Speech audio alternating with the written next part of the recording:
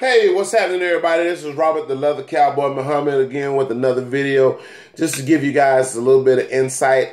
I'm sitting here working on some pieces right now. One for a client of mine that's giving me some commission work up in New York area, and another client that's out in Dallas, the Fort Worth area. Big shout out to them. Thanks for support and your business.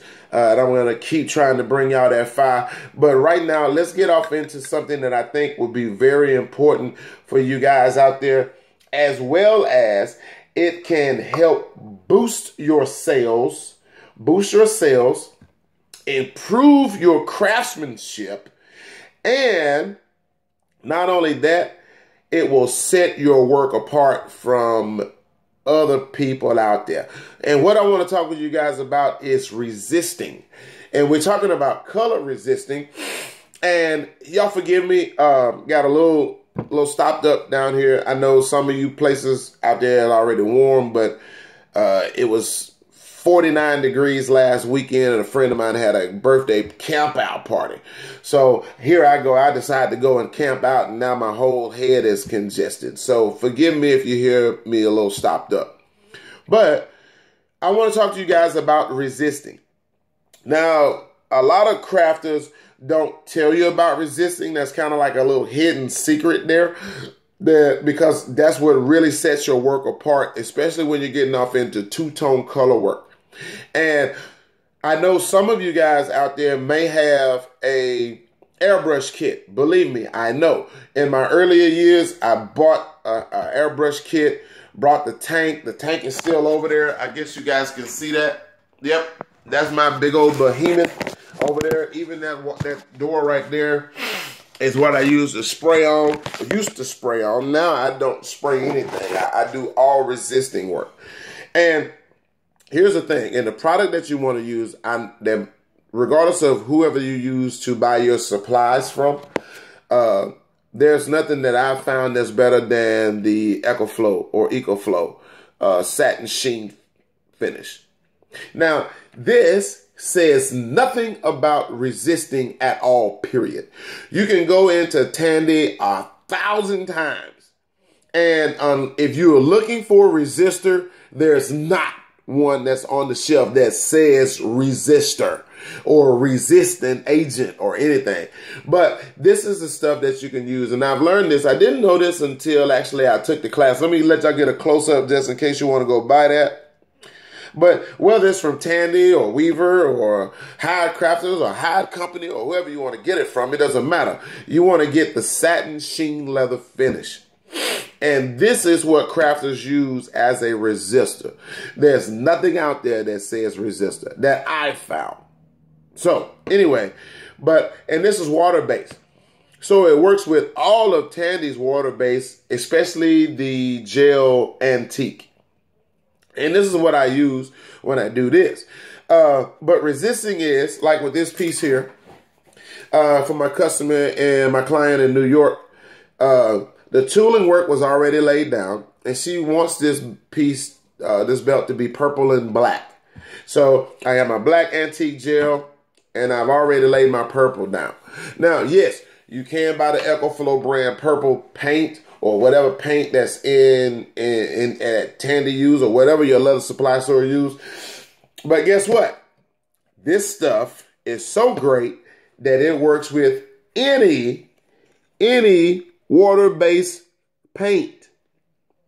This right here is 50 cents at Wale World. And this is the purple that I use on this belt. So I would go on record to say any water-based paint, Satin Sheen finish works with it as a resistor. Now, why do we want to resist this?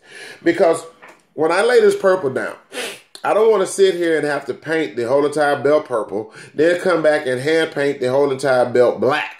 So what I want to do is, I would like to tell you to resist paint the piece with the one color that you want to lock in. Now, in this particular piece, the purple is my accent color. It's not the main color because the main color of the belt is black. But the purple is my accent color. So I hand painted all of the purple. Then I come back with my EcoFlow. And this stuff here, by being water-based, you want to shake this up real good because all of the sediments will settle to the bottom. So you want to shake this up real good. And I just grabbed the old top off of the laundry jug. You guys know me by now. I'm not about spending a whole bunch of money. I'm going to tell you don't spend no money on a paint tray when you have this stuff in your house for free. Use it. And we're just going to shake that up. I'm going to pour a little bit into here. Now, the thing with this EcoFlow Satin Sheen is that you have to use it. I'm not going to tell you to hurry up and use it, but you want to be pretty proficient with your time, because what will happen if you see the bottom of that cup, it'll start to dry.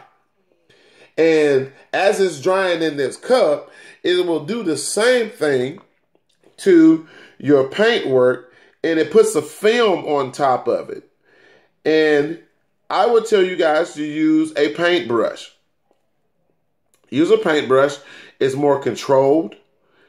You can really stay on top of your paint pieces, because here's the deal. If you resist anything other than the part that you really want resisted, when you get ready to put your antique gel on top of it, that part, like for instance, you see the interior part of where I did my veiner? I don't want to resist that part. So I'm very careful to keep my paintbrush on top of my paint, because if it overflows into my veiner work here, then when I get ready to lay down my antique gel, then that veiner is going to stay the natural color of the belt. Now, it might come out to be a beautiful piece, but I would have to do that throughout the whole entire piece. I would have to resist that veiner all the way down. So it will be one continuous piece. Now, that might be a good idea for another piece, but for this one here, I want that part to be black. Okay? So we're using the paintbrush, and we're going to stay right here on top of the purple. And you're just going to take your time, as in with all leather work. Take your time and let the Satin Sheen do what it's supposed to do. Now, here's the thing with this Satin Sheen, using it as a resistor. You just can't put this stuff on one time and forget it. You can't. Doing it this way would require you to do it an additional 2 more times after the first coat. So that's 3 coats altogether.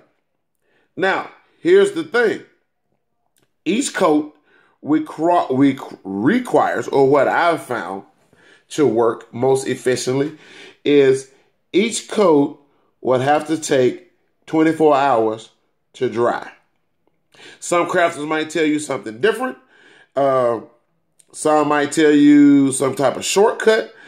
And believe me, I've did all of the shortcuts, put it on a dryer, set it out in the sun, tried to hurry up and let the Satin Sheen dry and all of that good stuff. It does dry, but it does not resist like it's supposed to.